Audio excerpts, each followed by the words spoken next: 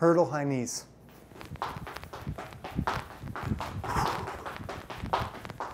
For this drill, you're going to set up hurdles. In this case, I've just got discs here.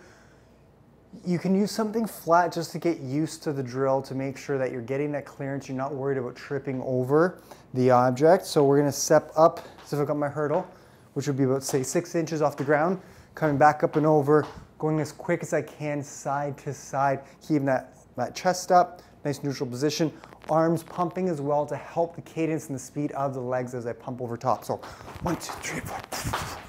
The other way you can do it is not step out with both. So it's going to be in, out, in, out, in and out. Pumping those arms throughout. Again, this is just to show the object here. You can use something like a dumbbell instead. I recommend using a collapsible hurdle just in case you step on it, you're not going to do anything to your ankle. So in this case, I've just got these discs here as a marking.